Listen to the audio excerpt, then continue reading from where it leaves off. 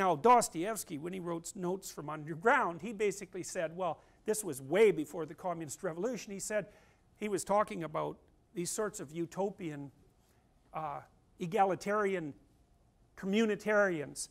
He said they've got human beings completely wrong, right from the bottom up, because if you took the typical person, he says, if you gave them everything they possibly wanted to eat, so that all they had to ever do was eat delicious cakes, and they didn't have any other responsibilities than, what did he say, indulging in the continuation of the human species, and so that if they were so happy that if you put them underwater nothing but bubbles of bliss would float up to the surface, the first thing that people who were put in that situation would do would be to wander around smashing things just so that something unexpected and interesting would happen. You know, it's a brilliant critique of utopianism because it's exactly right. He said, basically, Dostoyevsky said, people are so crazy that they'd rather be subjected to inconvenient and unexpected occurrences than just to lay there all soporific with bliss. And so that there was something wrong with the whole utopian notion right from the get-go, because that's just not what people are like. They'd rather have interesting trouble than non-interesting perfection. You know, and I think that's an incredibly powerful idea. But anyways, you can just think about that in relationship to your own character. I mean, how often do you do something that's trouble just to see what happens? I mean, it's exactly what people are like, you know. Even chimpanzees, juvenile chimps, if they see an old male sleeping underneath the tree, they'll go and poke him with a stick just to see what happens. You know, and it's like, well, if you can't see humanity in that sort of behavior, there's something wrong with you. So, but the utopians offered this vision of the future, which was basically paradise on earth, but they also proposed that it was something that could be attained through certain types of, you know, direct political action, which usually meant, well, fix your neighbor up, or even worse, meant steal what he has because he shouldn't have it anyways. And the problem with the utopian vision essentially was that if my theory is associated with a future utopia in a logical way, so I can make a case to you that if you do this and we do that and they do this and we organize things this way, then we'll usher in a period of prosperity that's almost heavenly in its promise. The problem with that is it means we can do any bloody thing we want right now because the end product is so valuable that it justifies it. And so what happens is that the utopian vision turns into a rationale for the most destructive forms of behavior in the here and now. And then when someone's called to task for it, it's like, what the hell do you think you're doing? You know, they'll say something like, well, you can't make an omelet without breaking eggs. You know, and that's all well and good if you happen to be making the omelet, but it's not so damn good if you happen to be one of the eggs. And there were plenty of eggs broken on the way to, you know, the Soviet vision of success. Well, and you know, there's good evidence. Stalin, by the time the mid-1950s came around, there's pretty decent evidence from the KGB archives that he was preparing to launch a thermonuclear war against Europe. I mean, he'd already killed God only knows how many million people by that point. A few more 100 million weren't really going to weigh that heavily on his conscience. The last book I read on Stalin, which was published, which was called Stalin, it was written by a guy who had access to the KGB and Communist Party archives. He claimed that Khrushchev and 3 other people killed Stalin in the late 1950s to stop him from invading Europe.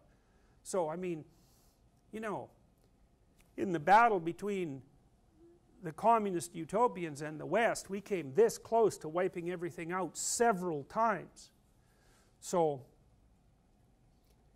now, what happened in some sense was this, is that this theory was laid out to cover the world. So the Marxist theory was presented itself as a scientific theory, an inevitable theory of history. And the theory of history was that the warfare between the oppressed and the oppressor was the primary fact of life, and that needed to transform itself into an egalitarian utopia, and that there were certain states, political states, that mankind would have to go through to reach that end.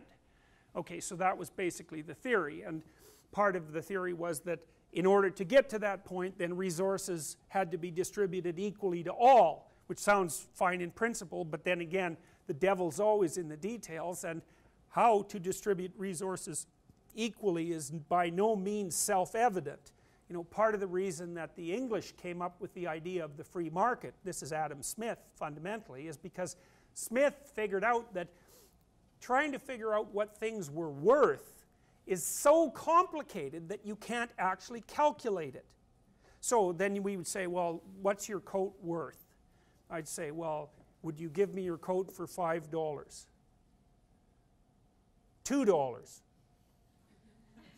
$1,000? Okay, but see, the point being is that, you know, there's no way of establishing the worth of things, because the worth of one thing is its worth in relationship to all other things of worth. Like, it's a continual interaction between all things of worth, and the only way you can make that calculation is by letting people, individual people, make micro choices, and that the value of things is established as a consequence of 100 billion micro choices. We'd call that, in the modern world, we'd call something something like distributed cognition. You know, it's like you're outsourcing a price decision to the marketplace. What's this thing worth? Well, the answer is whatever people will trade for it. And it's not a cop-out, it's an illustration, indication of the fact that you can't come up with a computation that will allow you to determine what something is worth. So, I mean, I can give you an example of that from my own life, trying to figure out what something is worth. I developed some software to help people hire employees, and we did the mathematical calculations and figured out that if people used this particular software instead of going through a interview process, which doesn't work very well, that it would basically, if they gave it to 10 people to select one employee, that it would save them about 35% of the salary of the hired person per year. So if you hired someone who was being paid $100,000, then the return on investment would be $35,000 a year, and we could sell this for, say, well, we didn't know what. How much do you charge for the tests then? So you might say, well, if it's $35,000 a year, you're going to have this person around for 4 years, because that's how long the average person stays in their job. That's $150,000.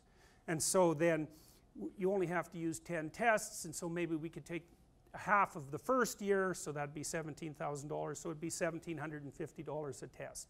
And you'd get like a 30, what is it? You'd get a 8 times return on your investment. Well, you should be just jumping at that. Well, it doesn't work like that at all. We ended up having to sell it for about $20 a test, and we could hardly sell it to anyone because, well, for reasons that are far too complex to go into. But my point is that it's impossible to make a pricing decision. It's really, really difficult. And to think that you could make a conscious and pre-programmed pricing decision for every single commodity is completely insane, and that's what they tried to do in the Soviet Union. And I read at one point that the Central Pricing Committee had to make 10,000 pricing decisions a day. Well, you can't even come up with the price of one. You put things on Kijiji, you know, it's like, well, what's it worth? Well, you look at what everyone else is paying for it, roughly speaking, and then it depends on how quickly you want to sell it and what kind of shape it's in, and, you know, it's complicated. And you have a pricing guideline, you just have to look the damn thing up. It's still hard to figure out what the price is. But imagine you have no comparative information at all. What's a hypodermic needle worth? Well, I guess it depends on whether you need it to inject the penicillin that's going to save your life, or if you're just putting it in your cupboard to store it. But it's a complicated decision. All right, so anyways, this utopian scheme was set up, and we're acting on the proposition that people used it, at least in part, as a replacement for their alternative, for their old belief systems, which I think is a perfectly reasonable proposition. But we're also going to take a psychoanalytic approach, and we're going to say, well, it also allowed people to manifest bad faith, because if your worth can be determined by how good a cog you are in the fascist or communist machinery, it pretty much alleviates you of any responsibility that you have to have for your own life. So that for every positive reason that you might join a utopian movement, there's a negative reason, which is, well, you can benefit from its exploitive nature and you don't have to take any responsibility. Well, Solzhenitsyn and Frankl both talked about that a lot, as did Nietzsche, but Frankl and Solzhenitsyn are more interesting because they actually happened to live through the imposition of systems like that and could see them from the inside. Solzhenitsyn's first observation was Marxist economics didn't work. Well, that was a big problem, because it was supposed to work, and not only was it supposed to work, it was supposed to work perfectly. And what that basically meant was that if it didn't work, you only had one of two options. You could either abandon the damn system and start to complain about the fact that you had to line up for bread for 4 hours a day, which was perfectly typical daily activity for people, for example, in Poland and in Russia before the wall came down. Everything cost nothing, but there wasn't anything to buy, so it wasn't very much of a bargain. And instead of paying for your bread with money, you just paid for it with time. You stayed in line for 2 hours or 3 hours or 5 hours, and when you got to the front of the line at the department store, you took whatever the hell was there, because you didn't even know what it was that you were going to be buying when you joined the lineup. And so it wasn't like it was free, you just paid for it with your time. So Solzhenitsyn noted that what happened as the system continued to manifest its counterproductive properties was that either people had the choice of saying, oh, this isn't working worth a damn, there must be something rotten in Denmark, or pretending that everything was all right and lying about everything. And that's what they did. They lied about everything, and so you got the situation up to the point where in East Germany, before the wall came down, 1 out of every 3 people was a government informer. So that meant if you had a family of 6 people, 2 of them were telling the government what you were talking about at dinner, and that was their duty. And so what that meant in these societies was no one ever said anything that they meant, ever. And if they did, the probability that the KGB was going to kick down their door at 4 in the morning and take them off to the central prison before dumping them in some damn camp where they'd never see anybody they ever knew for the rest of their life was extraordinarily high.